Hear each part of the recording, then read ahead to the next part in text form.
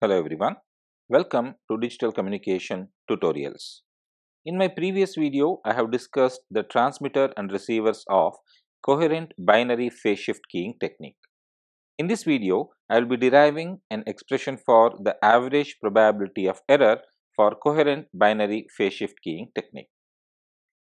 To start with, in a coherent binary PSK system, during the transmission of symbol 1, we transmit the carrier as it is, whereas while transmitting symbol 0, we phase advance the carrier by 180 degree. Let the pair of signals S1 of t and S2 of t represent binary symbols 1 and 0 respectively. So, S1 of t is given by square root of 2 EB by TB cos 2 pi FCT, whereas S2 of t is square root of 2 EB by TB cos 2 pi FCT plus pi. Now, we know that cos is negative in the third quadrant, therefore, cos 2 pi FCT plus pi will be minus of cos 2 pi FCT. So, S2 of t is therefore given by minus of square root of 2 EB by TB cos 2 pi FCT. Here, EB is the transmitted bit energy, whereas TB is the bit duration. To calculate the probability of error incurred in the system, we use a signal space approach. By analyzing equations 1 and 2 carefully, we recognize that the coherent binary phase shift keying system has only one basis function, which will be the common part of both S1 of t and S2 of t. By analyzing these two equations, we will find that square root of 2 by TB cos 2 pi FCT is common in both equations 1 and 2, and therefore, it will be the basis function. So, the orthonormal basis function for binary PSK is given by phi 1 of t equals square root of 2 by TB cos 2 pi FCT over the interval 0 less than or equal to t less than or equal to TB. Now, we can express the transmitted signals S1 of t and S2 of t in terms of the basis function phi 1 of t, as S1 of t is equals to S11 into phi 1 of t, whereas S2 of t is given by S21 into phi 2 of t. By analyzing equations 4 and 5, we will now find that the coherent binary PSK system is characterized by having a signal space that is one-dimensional with two message points S1 of t and S2 of t that are located at S11 and S21 respectively. Let us now find S11 and S21 by using the equations that we have previously discussed in the Gram-Schmidt orthogonalization procedure. We know that the coefficient of expansion Sij is equals to integral 0 to Tb Si of t into phi j of t. So, S11 is equals to integral 0 to Tb S1 of t into phi 1 of t dt. Let us take S1 of t from equation 1 and phi 1 of t from equation 3 and substitute it here. We have done it here. Now, let me take square root of Eb common and let the other term b, as it is common, be written as the squared value. Now, I will take square root of Eb towards the constant sides. So, what remains is integral 0 to Tb. This is nothing but phi 1 of t. So, it is phi 1 of t square dt. Now, since phi 1 of t is an orthonormal basis function and orthonormal basis functions are characterized by having unit energy, integral 0 to Tb phi 1 square of t dt will be equal to 1. So, the coordinate of the first message point S1 of t, which is S11, is equals to plus root Eb. Let us now perform the same operation for finding S21. Now, S21 is equals to integral 0 to Tb S2 of t into phi 1 of t dt. I am taking S2 of t from equation 2 and phi 1 of t from equation 3. Once again, I am taking square root of Eb as common, and then the remaining term will be written as square root of 2 by Tb cos 2 pi FCT whole square. Now, I will take square root of Eb towards the constant term. So, it will be minus root Eb into integral 0 to Tb square root of 2 by Tb cos 2 pi FCT whole square. Now, since square root of 2 by Tb cos 2 pi FCT is nothing but phi 1, we will write it as minus square root of Eb integral 0 to Tb phi 1 square of t dt, and since integral 0 to Tb phi 1 square of t dt is 1, S21 is equals to minus root Eb. With that, now we move on to the constellation diagram or the signal space for binary PSK. As already said, the binary PSK system is characterized by having a one-dimensional constellation diagram, which is given here by the phi 1 axis. The message points corresponding to S1 of t or symbol 1 is located at S11, which is equals to plus root Eb, and the message point corresponding to symbol 0 or signal S2 of t is located at S21, which is equals to minus square root of EB. Let us assume that the binary symbols 0 and 1 at the input occur with equal probability.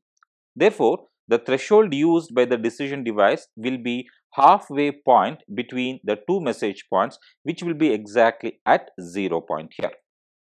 Let us now move on to the decision rule. To realize the decision rule as to whether symbol 1 or symbol 0 was sent, we must partition the one-dimensional constellation diagram into two regions. The first region is the set of all points that are closest to the first message point at plus root EB. The second region is the set of all points closest to the second message point at minus root EB. The corresponding decision regions as shown in the diagram here will be named decision region Z1 and Z2 respectively. Therefore, the decision rule is now simply to decide in favor of symbol 1 or signal S1 of t if the received signal point falls in region Z1, and decide in favor of symbol 0 or signal S2 of t if the received signal point falls in region Z2. However, in doing so, we will note that two kinds of erroneous decisions are likely to be made by the receiver. The first one, which is also called as the first kind of error, is when symbol 0 is sent, but the channel noise W of t is such that the received signal point falls inside region Z1, and therefore the receiver will decide in favor of symbol 1. This is called as first kind of error.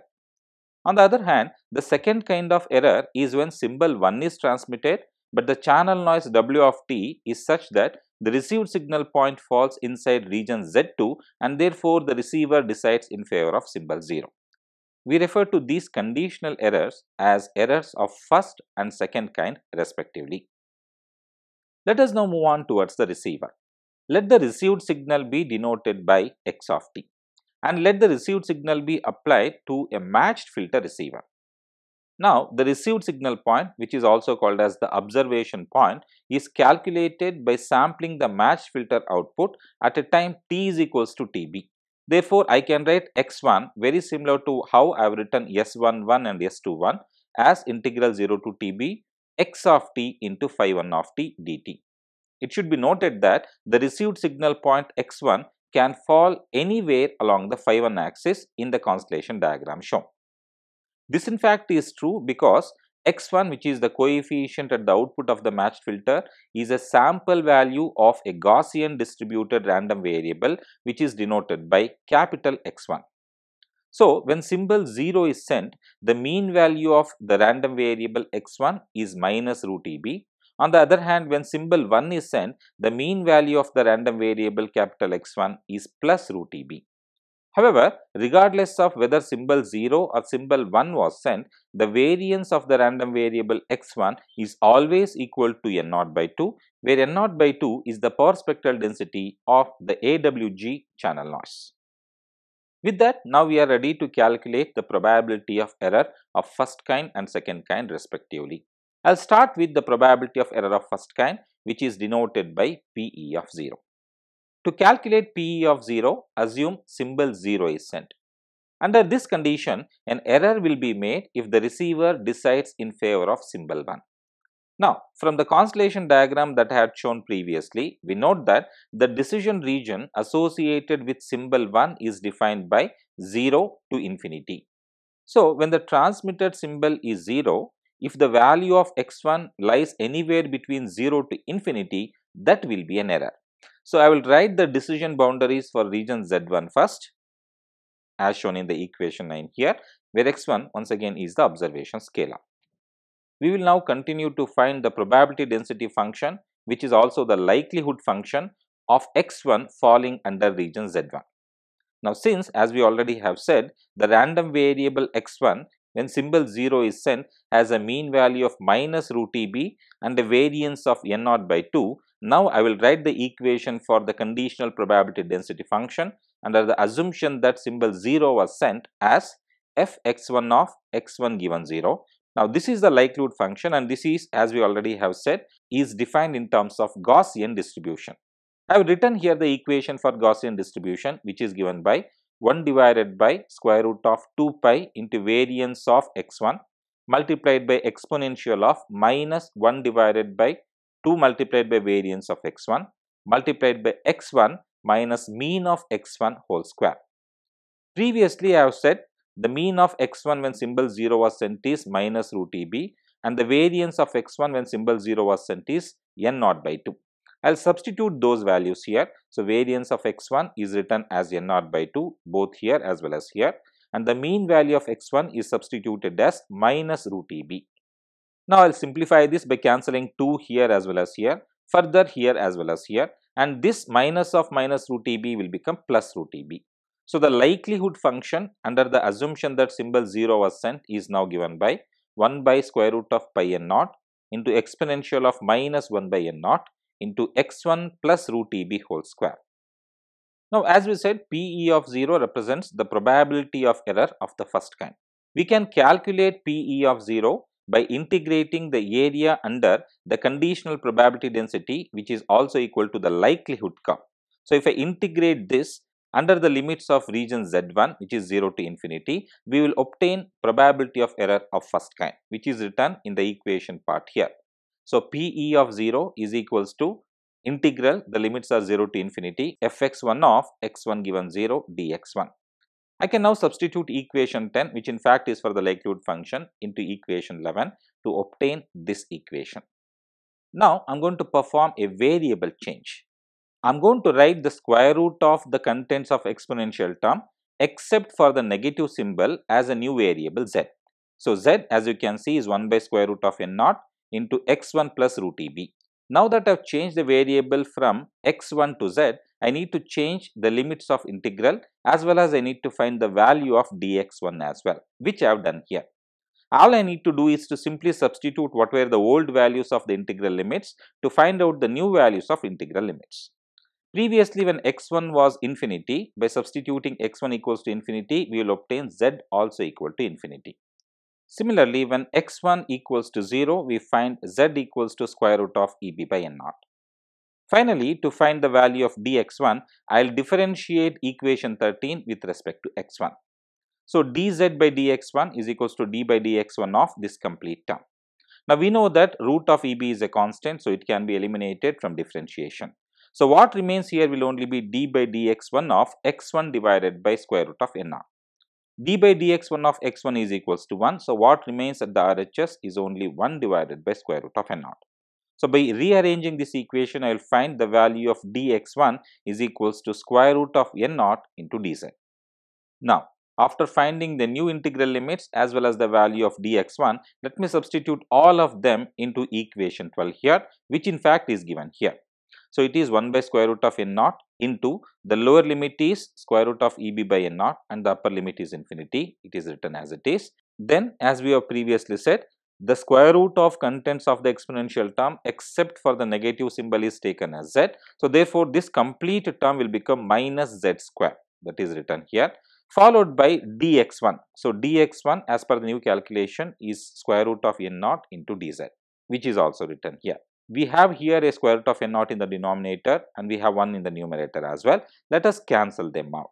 So, what remains for the equation for the probability of error of the first kind, which is PE of 0, is 1 by square root of pi integral lower limit square root of EB by n naught, upper limit infinity, exponential of minus z square dz.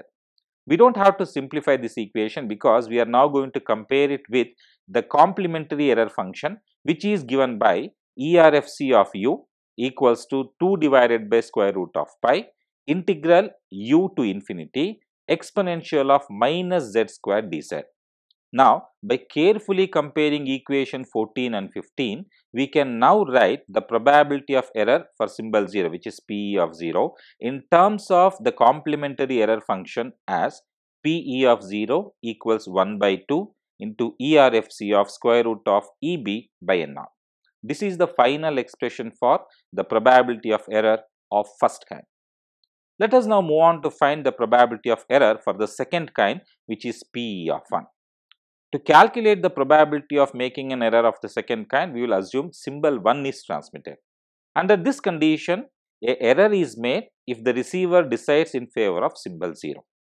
So very similarly, now I have to go back to the constellation diagram or the signal space and find out what are the boundaries of the region Z2. You can see it starts from minus infinity and closes at 0. So when symbol 1 is transmitted and the received signal point x1 falls anywhere between minus infinity and 0, then that will be an error of the second kind. So I'll start by writing the boundaries for region Z2, which is minus infinity to 0. In this particular case, you should note the random variable x1 with a sample value of small x1 will have a mean of plus root EB and a variance of n naught by 2.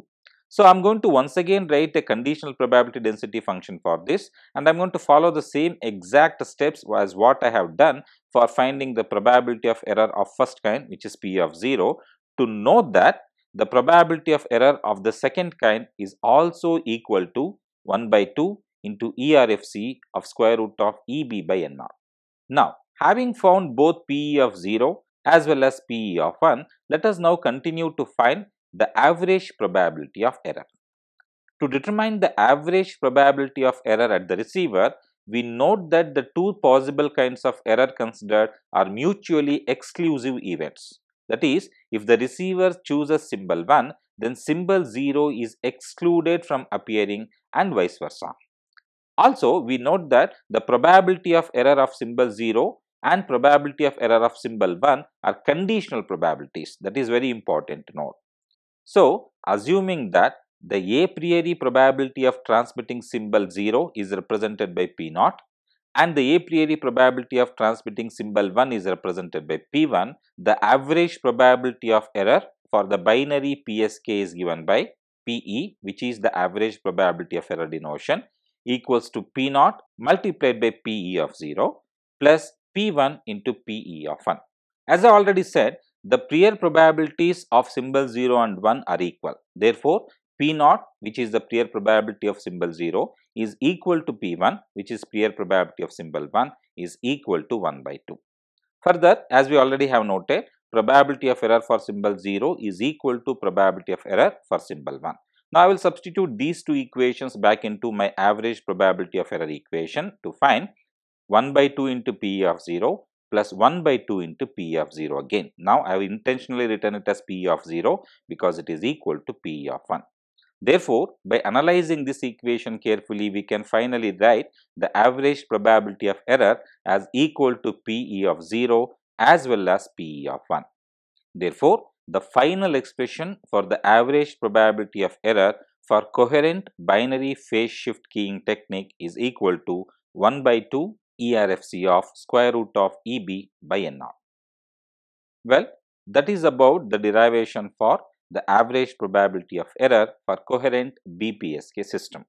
If you like this video, kindly press that like button and subscribe to my channel for more videos on digital communication. Thank you for watching. Have a good day.